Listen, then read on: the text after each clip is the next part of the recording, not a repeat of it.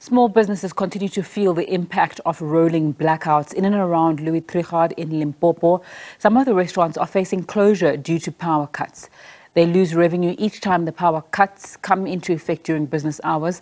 Let's get more on this with SABC News reporter Lutendo Bobodi, who's standing by for us. A very good afternoon to you. Just explain to us where you are and what's happening.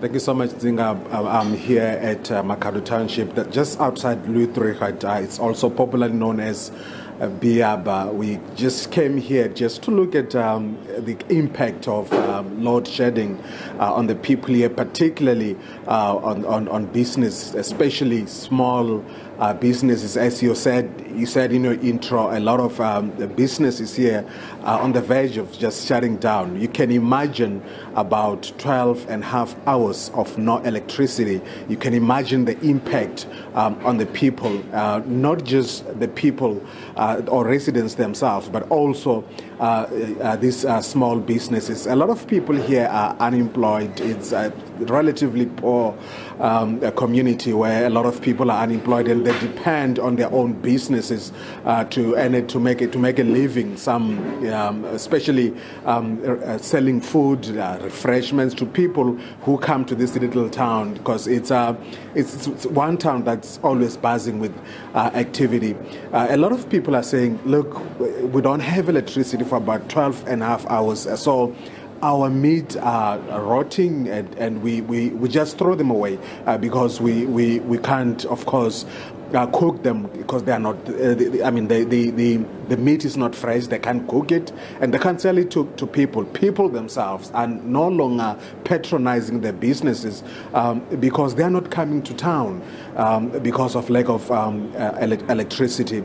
We've been talking here since this morning to one of the restaurant owners here. His name is Rangwedzi Mrauzi. They call him here Mr. Salad. He's known for catering and selling food to a lot of people around here, and he joins me now. I'm going to ask him about the impact of load shedding on his business. Load shedding utwa mdagasi zviko vakakisa ngapi rechidaka business vatotaruchedza nga kudaro. Ndikwalibuwa Lutendo Bobodi. Mendifisa ladi mlaudzi Rangwedzi ndiwanala apa Biaba kala njerere. Mdagasi ukori vaisanga manda. Ripfambiri ubutungu ngawo mdagasi ukori vaisanga uri ziliwa zvasho zviko chinyara rikotolapa dzikastama adzichavonala rari chivari na dzikastama njinga manda na vashumi vorari ari divi zvauri rivabhadhele ngamini nga nthani ya mdagasi.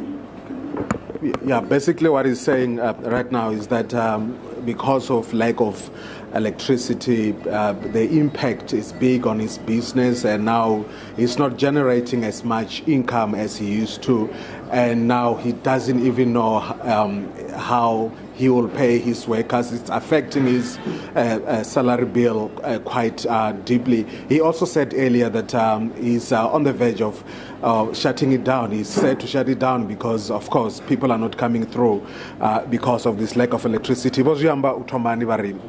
Vangapedza vachikovala vangatositaruchedza zvavhuḓi. Ndi zvavhukuma ringapedza rikovala ngauri arina tshelede yo holela vashumi. Ringapedza rikovala ratodzidzulela mahayani ngauri mudagasi wone ukho ri bulaya vhukuma vo Lutendo. Vone vachithoma business eyi voitomisani vava vakavona uri ahuna mushumo? Ndichithoma business einoni ndandikhozvibona zvori mushumo ahuna ari khotholiwa petu ndaditela mushumo anepa kifini yanga ine vakavona zvone ndakuthola na vamwe vathu uri vakono uchilavo. Well, what he's essentially saying is that he started this business because he was not working, and in the process he employed quite a few people, and now he's set to shut it down. If this problem of power cuts is not resolved anytime soon, he'll have to shut it down. It's not just him. A few shops around here have already shut down. One of the most popular restaurants here has already shut down. We don't know what will happen to the workers who've been working there, but for about 3 or so days now, they've not been operating. Lieutenant Bobodi giving us an update there as we focus on how the rolling blackouts across South Africa are crippling, among other things, small businesses.